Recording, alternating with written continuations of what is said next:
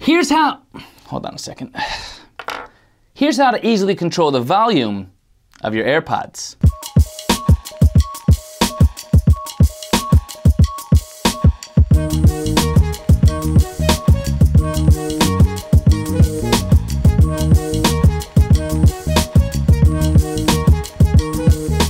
What's up, YouTube? It's your boy, B-Mac. The Apple AirPods. Some people love them, some people hate them. Actually, I think most people love them. I don't know a single person who actually hates the AirPods. But one of the problems I personally face, and one of the questions I get asked all the time in regard to the AirPods, has to do with volume control. How does one easily manage the volume of their AirPods without having to take out their phone each time they want to change the volume? Well, there's actually a couple different ways to change the volume of the AirPods. One of which is a wireless way, and the other way you might not have actually heard of before. So in this video, I'm gonna break down all three ways you could change the AirPods volume. First and foremost, you could change the volume of your AirPods through Siri. On the AirPods 1 and the AirPods 2, this is as simple as just double tapping the AirPods you have set up to invoke Siri. You wait for the chime, and then you tell Siri to either turn it up, turn it down, or actually set the volume to a specific number, 1 through 100. Kinda like this.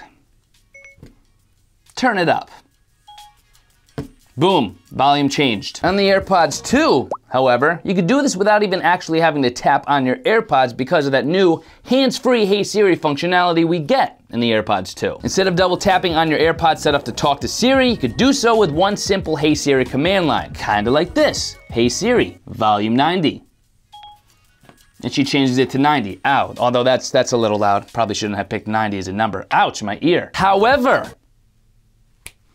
I don't really know what that was. However, for those of us with an Apple Watch, there's actually an even easier way to control the volume of your AirPods without having to do any of that. If you're listening to music on your iPhone and you're listening to that music through your AirPods, you could actually change that volume through your Apple Watch. On your Apple Watch, when you're listening to music on your iPhone, you'll see a now playing widget, or is that an icon? Widget?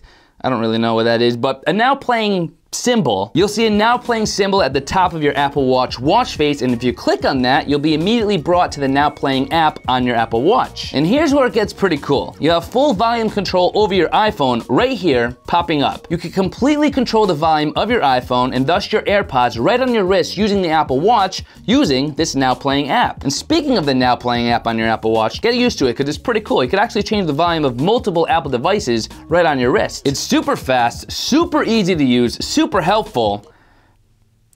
It's super, I guess. And it basically acts as a remote that you have on your wrist at all times for your Apple devices. Personally, I love the fact that we have this option on the Apple Watch. And why would you want to use this? Well, there are instances in which I want to change the volume of my AirPods, but I don't have my iPhone nearby if I'm listening to music on that. And if I'm in public, I really don't want to start talking to Siri, telling her to change the volume. That can make for an awkward situation.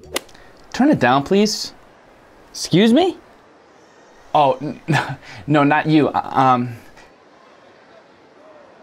So I pretty much always have my Apple Watch attached to my wrist, which means I always have a remote attached to my wrist, and it makes for a pretty cool remote that I have on my wrist at all times to instantaneously change the volume of my favorite Apple devices. So 3 quick and easy ways to adjust the volume of your AirPods. It's something I was wondering about. I thought you might appreciate it. I appreciate it. And if you have any other cool tips or tricks to change the volume of your AirPods without actually going through your iPhone to do so, comment those down below. It's always cool to learn something new about these bad boys. And in the meantime, I'm gonna go give my ears a rest. I've been listening to these things on way too high of a volume for way too long of a time.